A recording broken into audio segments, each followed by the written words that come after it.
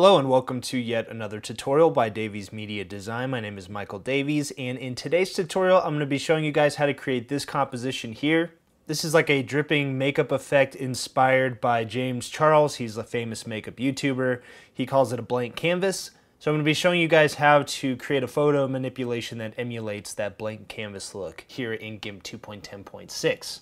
But of course, before we get into that, I want to direct you guys over to my website at daviesmediadesign.com. As always, we have tons of GIMP video and text tutorials on here, as well as Project Translate. You can watch one of our GIMP playlists and support us on Patreon, or view one of our Pull of the Week results, so definitely check those items out. You can also enroll in one of our live online presentations via our new Endeavor GIMP School. And as always, I'll include a discount link in the description of this video. You can enroll in our GIMP photo editing course from beginner to pro photo retoucher, which is a bestseller on Udemy and also ranked one of the highest GIMP courses on Udemy by beginners. And you can support us on Patreon and help our channel grow. And in addition to that, you'll get access to bonus and exclusive GIMP material. Alright, so the photo we'll be using for today's tutorial is found on Pixabay for free, and you could download it here. You'll click free download. I went with the larger image right here, so choose that image, then click download. And so again, here is the final result. So I'll be using a combination of layer masks, layer modes, some image adjustments, and the dodge and burn tools to create this final effect here. Alright, so here is our original image that we're going to start with. You can open this by going to File, Open, and finding the file that you downloaded on your computer. I scaled this down to 3000 by 2000 to start, just to make it a bit more manageable. You can go to Image, Scale Image if you want to scale it down as well. And I just typed in 2000 by 3000 and then hit Scale. The first thing I want to do is copy this original layer, so I'm going to hit this duplicate icon here in my Layers panel, and that'll give us two versions of this original layer. And I'll just name this woman and then woman copy. Once I've done that, I'm going to create a new layer, and you'll see here I've just named this white. I'm going to choose fill with and choose white and click OK. And I'm going to move this between the woman copy layer and the woman layer, and I'm just going to hide this top layer. So the reason we have the top layer here is this is the layer that's going to provide the color in the top half here where it sort of looks like dripping makeup. And then the bottom here is going to provide the part that looks like it's white. So it looks like she's wearing white makeup, and then the background has also been sort of turned into a desaturated look. And the reason I did that was it just sort of enhances the look of the color here. It really brings that out.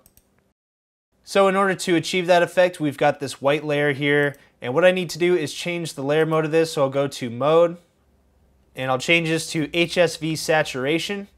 So you can see that already gives us that white look here, so that was pretty simple. We do want to tone it down a bit and be able to show a little bit of the colors coming through. That's what's going to help make it look like she's almost got like white makeup on or something, because you could see a little bit of the original colors from the image coming through. So I set this to around 80% right here for the opacity of our white layer. So next I'm going to add contrast to the image below, so I'll do that by going to Colors, Curves to start. And I'm just going to click in the middle of this curve, and that's going to create a point. And then I'm going to drag the lower part of this curve down a little bit. And then the upper part of the curve I'm going to grab and drag it up. So that's going to create an S curve, and you guys know from watching my tutorials that that will create contrast in your image. I don't want to overdo any of these, the top or the bottom. If I overdo the top, it'll make it too bright. If I overdo the bottom, it'll make it look too dark. So there we've got some contrast there. And again, I'm going to tone it down just a tiny bit, and I'll click OK. We can also add contrast via the brightness contrast tool, so I'll go ahead and click on that. I went to Colors, Brightness Contrast. And I'm just going to increase the contrast a tiny bit. I'm going to leave the brightness where it's at because I don't think that we really need to add any more brightness to this. And I'll click OK, so that's a very subtle effect. And the last image adjustment I'm going to make is I'm going to go to Colors, Hue Saturation, and now I'm going to adjust the saturation by turning it up a bit. Again, not too much. And then I'll also turn up the lightness a little bit. So that's helping to bring out those whites without making it look overexposed or anything like that. So there's a before, there's an after. So that looks all right to me. I'll click OK. Alright, so next thing we need to do is we need to isolate her face using the Paths tool. So I'm going to come over here and grab the Ken Brewer Paths tool, which is named after one of our Diamond member Patreon supporters, Ken Brewer. And by the way, I just put out a tutorial on how to master the paths tool in GIMP 2.10, so check that tutorial out. But once I have the paths tool, I'll hold control and I'll zoom in with my mouse wheel. And what we need to do is trace the outline of our subject's face here. And you can click and drag this tool, and that is going to allow you to create curves with the paths tool. And you're just going to do this all the way around the image. And you'll have parts like this where you need to make adjustments to the curves to make it fit right. And I'm holding the space bar and moving with my mouse to move along the image here. And then I can just move this. This is called an anchor point. And then in between these anchor points are segments. And so the segments are where your curves are. So create a segment there. And then do one around the ear here. Again, the curves are a little messed up here, but you can go back later and make sure that you correct that curve.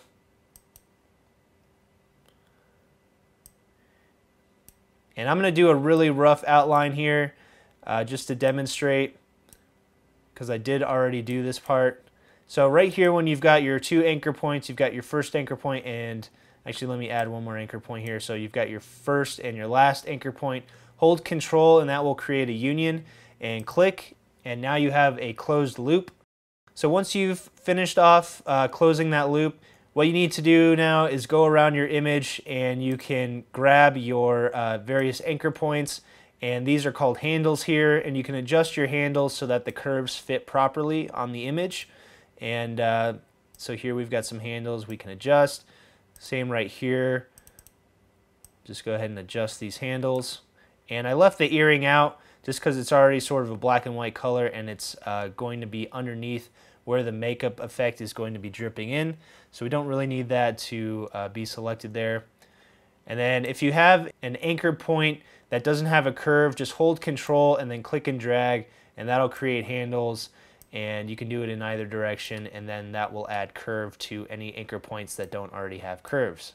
Alright, so once you're done creating this path, and obviously I haven't finished fixing some parts of the details here, but again, I've already done this, so I'm not going to go through it too much right now. But zoom in here on these anchor points that go around the chin, and just click on each one and hit your backspace key, and that's going to delete those anchor points. And the reason I'm doing this is because with our makeup drip effect, it's only going to occur around the nose and basically in the areas above the nose. And so now what I can do is I can click on this line segment and just drag it up like so that it just sort of loops around the nose. And then I can drag my handles here, and this is going to allow this to go above the nose here, and you'll see how this plays into our final image. And you'll see that I'm making the curve right here follow the curve of her face, so it's a little shorter, a little more steep right here. And then here the curve is longer and it's following her cheeks. So if I were to do this incorrectly, it would be something like this, where it was even on both sides. That doesn't really make sense from a perspective standpoint. So we sort of cheated over this way to the left, and that way it looks like it's curving along with her face. So what I'm going to do is come over to my original composition. You guys are going to skip this part, but I've already created this path right here, and it's a little bit more precise.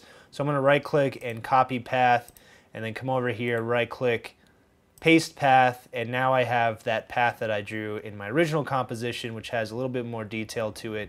You can see I've got more anchor points here, so it's a little bit more precise. And you can always add anchor points, by the way, by holding control and then clicking on the path, and we're going to get into some of that as we go through this tutorial. So I'm going to come over here and I'm going to delete that path. So that was the path that I just drew as an example. And this is what your guys' final path should look like, something similar to this. And by the way, if you don't see your paths dialog here, just go to Windows, Dockable Dialogues, and then choose Paths right here. And that should cause this to open up over here. So making sure I'm still in my Paths tool, I'm going to click on this path, and that is going to activate the path. And by the way, you can always show or hide your path over here. When it's shown, it'll be in red, as you see here. And it doesn't necessarily have to be shown in order to work on it. That's just a way to easily be able to find where your path is and what the shape of it is.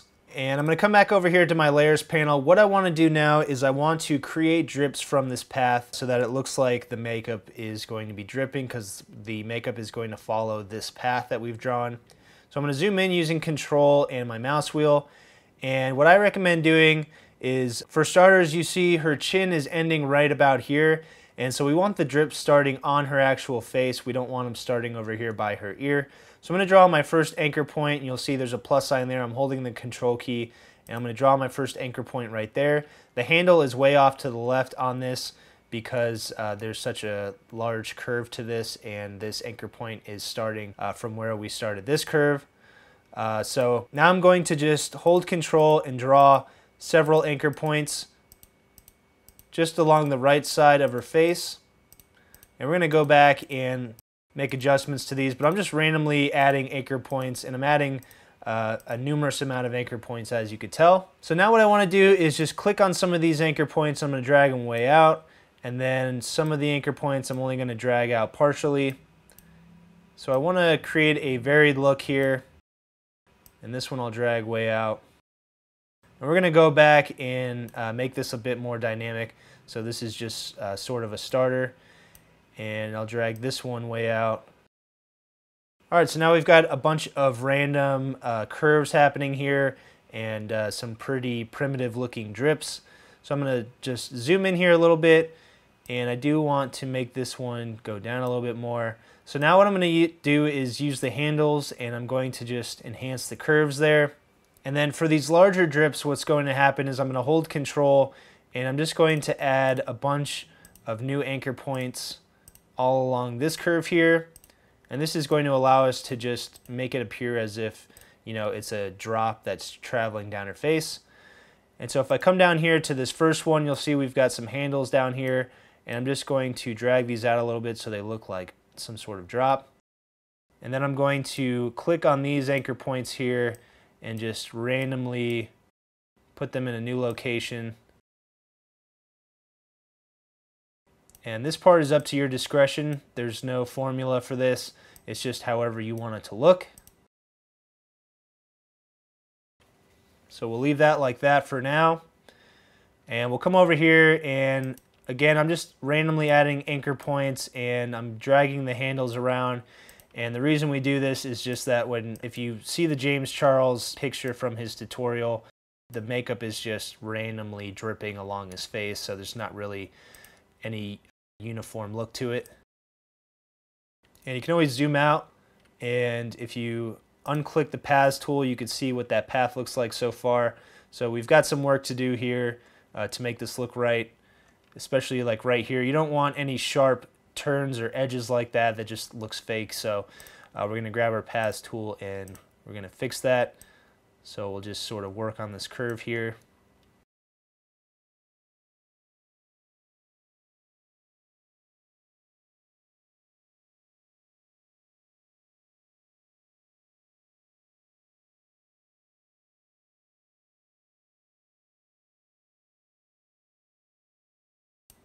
So again, right here we are adding a bunch of random anchor points.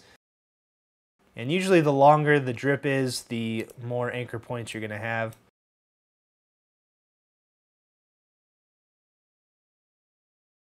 So if you want it to look a little bit more realistic, you can, to a degree, make it follow the curvature of her face. So in this case, her cheek is right here. So we can sort of make this appear as if it's rolling off to the left a little bit, you know, following the contour of her cheek. You don't want to overdo it though, because it might look a little bit ridiculous. So we can go with something like that. And then here we've got too many straight lines, so we're just going to make these curves. And then we'll add anchor points here as well. So here we've got the contour of her cheek kind of coming out like this. So we want to sort of loosely follow that. Again, we don't have to really tightly follow the physics of her face and the droplet, but just make some effort here to have this stream sort of following the contour. And I'll hit Control Z of her cheek.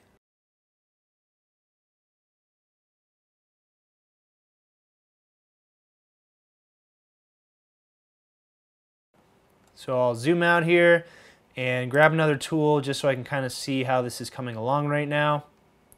So in my opinion, I think this looks kind of silly. Both of these, they're sort of the same length, and so it's not varied enough. So what I'm going to do is just zoom in, and I'm going to shorten this one up a little bit So I'll grab my paths tool, click on my path again, and I'll start by deleting some of these handles, because if we shorten this up, we won't need as many handles. And then if I click, and by handles I mean anchor points, and I'll hit Control Z. If I click on these and hold Shift, I can select multiple anchor points, and then I can drag all of these at once, and that just makes it easier for me to relocate that. So now I'm going to click off and hit Control Z to delete that anchor point. Let me actually click on an existing anchor point here. That'll deselect all of our other anchor points, and then I can get back to work on creating the form for this strip here. And then I'll hold Control. I'm going to create an anchor point right here. So now we're going to move along to the nose, and what I did here, same thing, just created anchor points along the nose, and then drooped some of them, you know, large drips there, and then for some of them I just did small ones like that. And you can move some of these up on the face a little bit.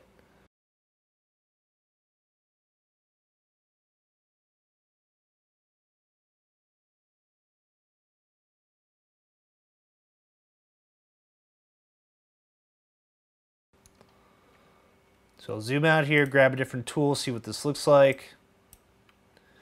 And this will come together a little bit better as we add shading to this. And if we don't like the shape, we can always go back and make adjustments to the paths tool. That's kind of one of the main benefits of the paths tools. It's always there, so it can always be adjusted. So I'm going to come back here and just make this look a little bit less square. Alright, so I'm going to move down to the last portion here, and same thing, just add a bunch of random anchor points.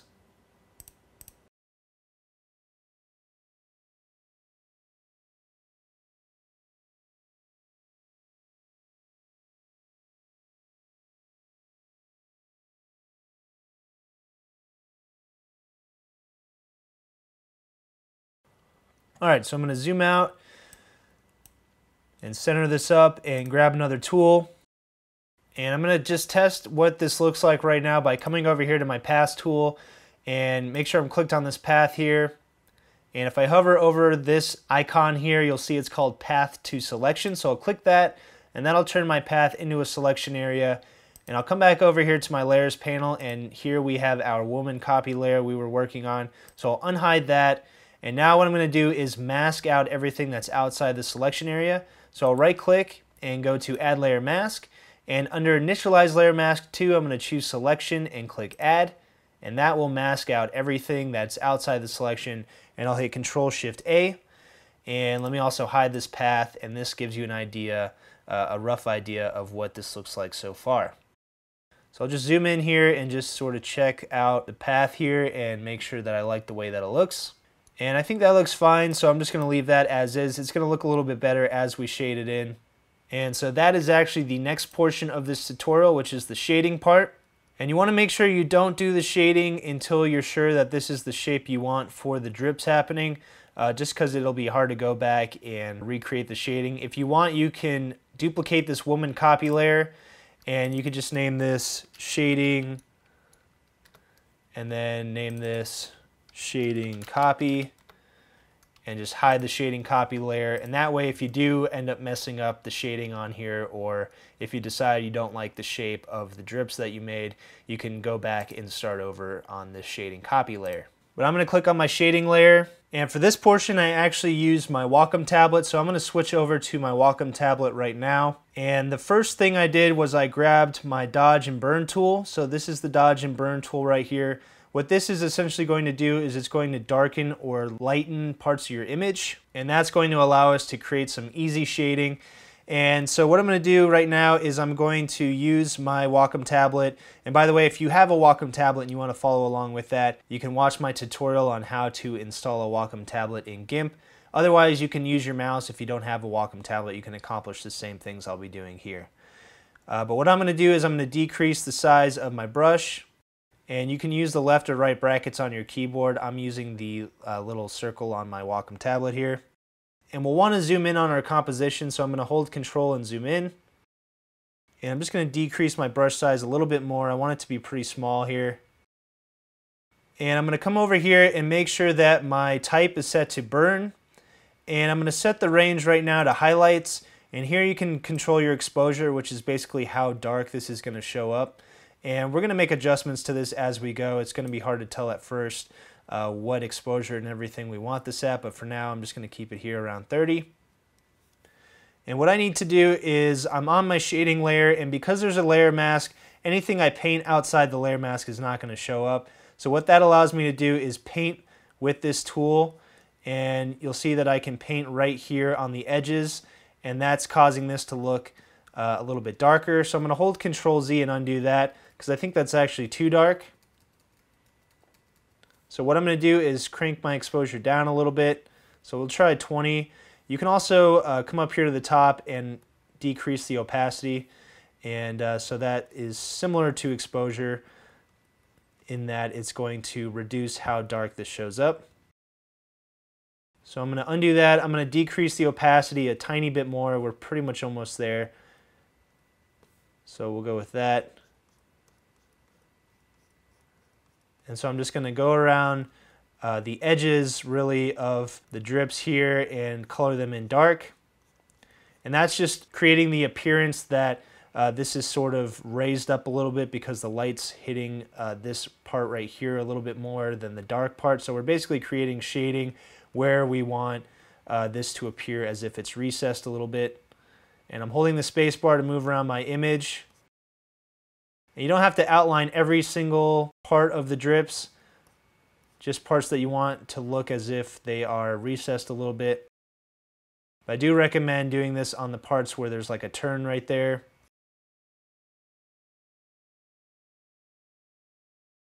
So you can see this is already giving our drips right here a bit of dimension.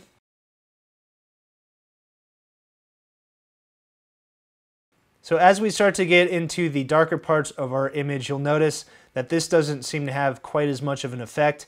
We're going to switch the range down here to shadows a little bit later in a second here, just because there's more shadows right here and more midtones than highlights. So right now, remember, we're only working on the highlights with this burn tool.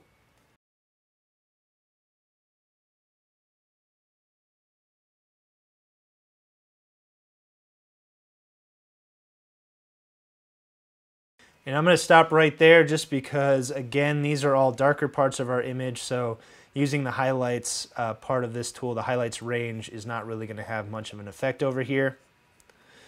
So now what I'm going to do is I'm going to come over and switch the range to shadows, and now you'll see that this works a little bit better. So this is working on the darker parts of our image. And let's just turn the opacity up a little bit so we can see this a little bit better. Maybe turn the exposure up a little bit as well. And you'll see over here it's really having an effect because these are the shadows of our image, whereas these are probably more of the midtones. So let me undo this and turn the opacity back down a little bit. Turn the exposure back down a little bit. We don't want to overdo it. And with these being in the shadows, it's not going to have as much effect. In a natural setting, in a real setting, the lighting isn't going to be as noticeable over here. All right, so I'm going to hold Control and zoom out a little bit so you guys can see now we've got some shading going on, some dark shading. And now what we need to do is we need to balance that out with some light shading. So I'm going to zoom back here on the start. And I'm going to switch my type over here to dodge, and that's going to allow me to brighten the image instead of darkening it. And I'm just going to test this out. Actually, let me switch the highlights first, and I'll just test this out. So I hit Control-Z. I can probably decrease my brush size a tiny bit. So this is sort of the tricky part because basically what you're doing is you are adding a highlight above the shadows that you created, and that is creating the illusion that basically this is the crest or the sort of peak of the makeup, and after that point is where it sort of falls off a little bit and loses some of its depth, and that's why it becomes darker. So I'm going to undo that a little bit. I'm going to turn my opacity down just so this effect isn't as strong.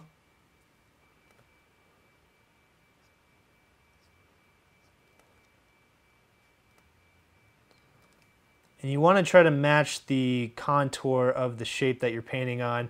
So right here, because this is curved a little bit, I drew this as a bit of a curve.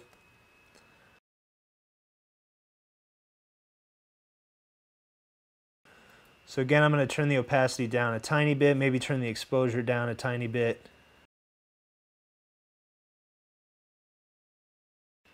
And here we could switch the range over to midtones, and that'll allow this to show up a little bit better right here since these parts are a little bit darker.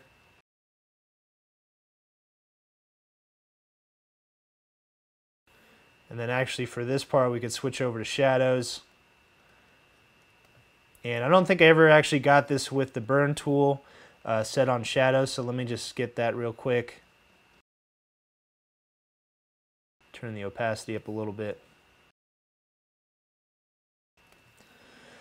And now I'll switch the type back over to Dodge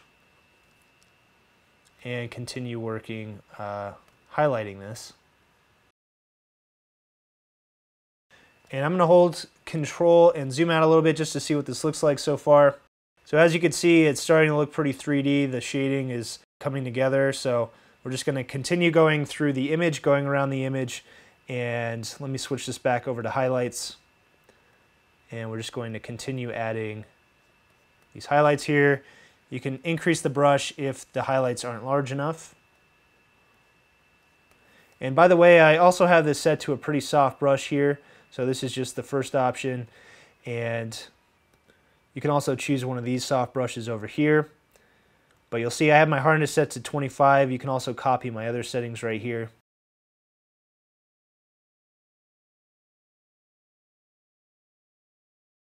So as we get into these darker areas, again, you can switch over to either the midtones or the shadows, depending on how dark it is, and continue working. So now I'll switch over to my shadows.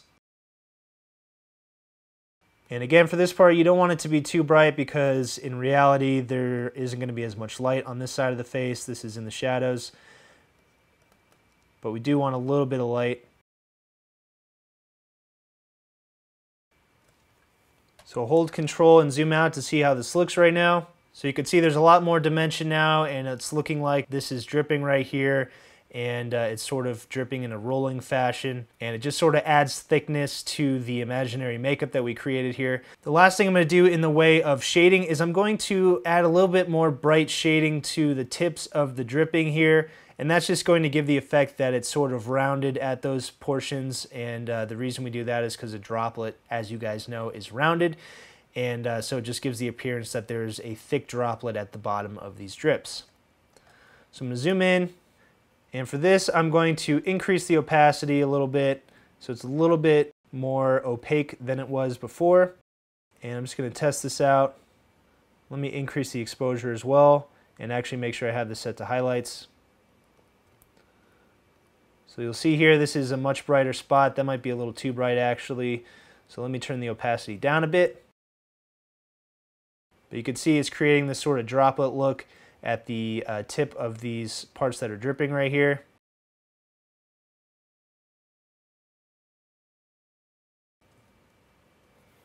And then here we're going to switch over to shadows and do the same thing.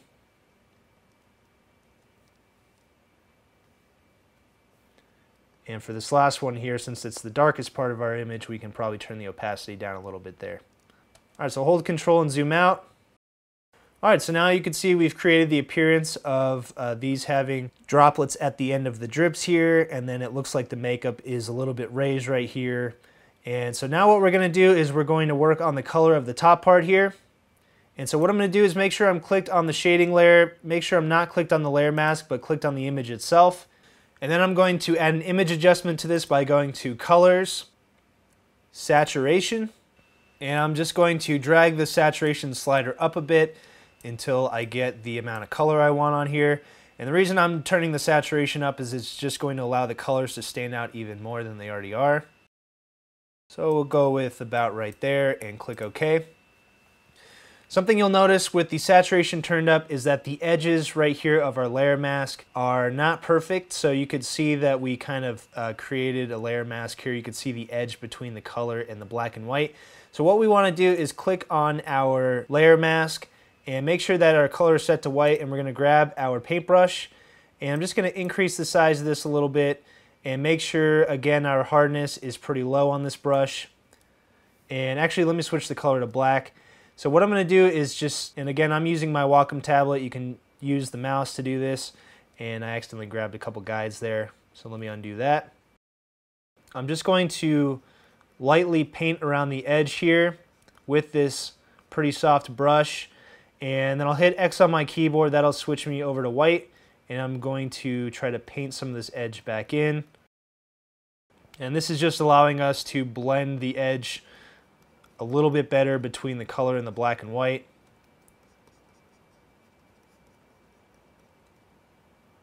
So I'm just alternating between black and white and alternating between getting rid of the edge and bringing some of the edge back in. But as you can see, the edge isn't quite as hard anymore. It's a little bit softer, and that's allowing the color to fade a little bit better into the black and white. So I'll switch to black and do the same thing here. Because the hair is a fairly dark color right here, we don't have to do as much or be as precise with bringing the edge back in. So I would say that looks pretty decent right there. So now I'm going to come back onto our actual layer, not the layer mask, and I'm going to grab our dodge and burn tool again. And I'm just going to increase the size of my brush a little bit more. And I'm going to make sure this is set to highlights. What I'm doing is I'm just sort of enhancing the makeup that's already on our model a little bit by making it either a little bit lighter or a little bit darker using this dodge or burn tool. And I'm going to decrease the exposure a little bit because I don't want it to be too pronounced. And so this is sort of like the contouring portion. So we'll just do the middle of her nose. And now what I'm going to do is switch over to burn. So I'm going to do sort of the same thing, but I'm going to do the darker parts and just sort of contour them a little bit. And again, remember, we have a layer mask here, so if we come outside the layer mask, it's not going to show up. And I'll hit Control Z. I'm going to decrease the exposure of this a tiny bit, and maybe the opacity as well. And so we're just enhancing the parts that are already dark. And then I'm also just going to darken some of the outline right here. And I'll decrease my brush size. I also darken the eyebrows a little bit. And then I darken around the actual eyes themselves, especially the parts that were already dark. This just kind of gives her more of a smoky eye look, I suppose. And I'll hold Control and zoom out. And one last thing we can do is we can zoom in and we can enhance the eyes, and we can do that by switching back over to dodge and decreasing the size of our brush here just to about the size of the iris, and then we can just paint the color part of her iris, and that should brighten that up a little bit. We can increase the opacity and then move over a little bit and do the same here. Alright, the last thing I'll do is I'll just add a little bit of curves to this. So I'll go to Colors, Curves, and this is going to add a bit of contrast again because we're going to create an S-curve, like so. And I'll click OK, and there we go. So that's it for this tutorial. If you liked it, please subscribe to our YouTube channel at youtube.com/daviesmediadesign. You can also check out our latest live presentations at gimpschool.com. You can enroll in our GIMP photo editing course from beginner to pro photo retoucher on Udemy, and you can support us on Patreon and help our channel grow, and I'll include a link to that as well as all the relevant links from this tutorial in the description of the video. So thanks for watching, and we'll see you next time.